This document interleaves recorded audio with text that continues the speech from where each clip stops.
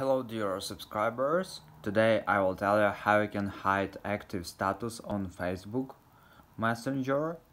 So for doing this you just need to open your Messenger and just click on your icon with your profile.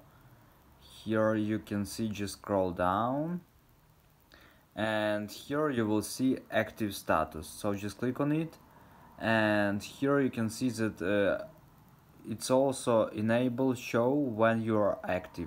If you click here, turn off active status, turn off, and now if you're active anybody doesn't see if you're active or not, so they won't see time when you last time sign into your messenger. So this is how it works. If you want to enable it again, so just click again here and it will enable. So this is how it works. So thanks for watching, have a nice day, subscribe to my channel, click like and goodbye.